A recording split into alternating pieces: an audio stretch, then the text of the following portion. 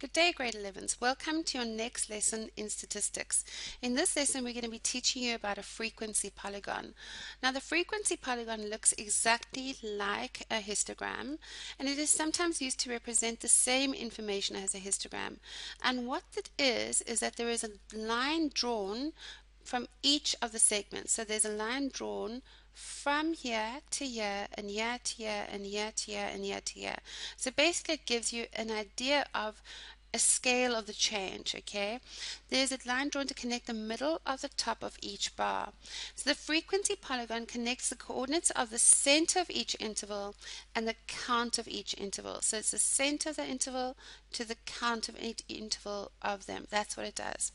So this here is the histogram from our last lesson, which was the age groups of people going to the gym.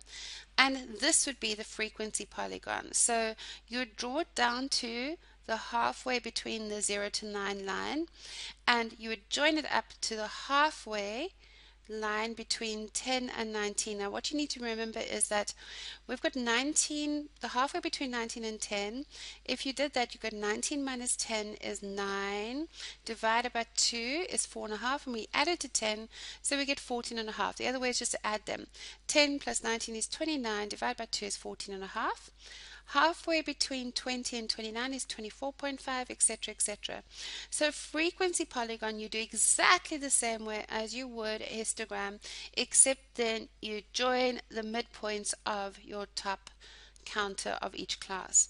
And that's it, grade 11s. That's your frequency polygons. Have a great day.